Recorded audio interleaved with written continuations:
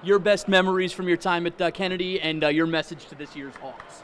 You know, my best memories are the guys I played with, who I'm still dear friends with, Mark Ivoroni and Donnie Dickinson and Brian Doyle. And in fact, we all got together and did a clinic for one of our other teammates this past summer. And look, you know, I'm part of an organization I started with my college roommates called Teammates for Life. And I think the great thing about sport, my experiences at Plainview Kennedy's, we had so many great shared experiences that even today when we get together, they get embellished a little bit.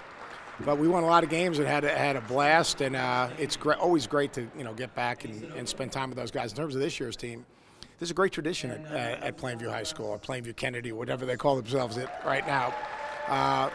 And Coach Harris has done a terrific job. They have an understanding of how to play, and my biggest thing is be the hardest playing, toughest team.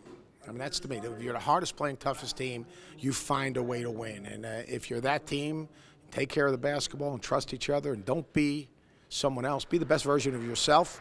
You'll find a way to win a bunch of games, and again, have one of those shared experiences that you'll have for a lifetime.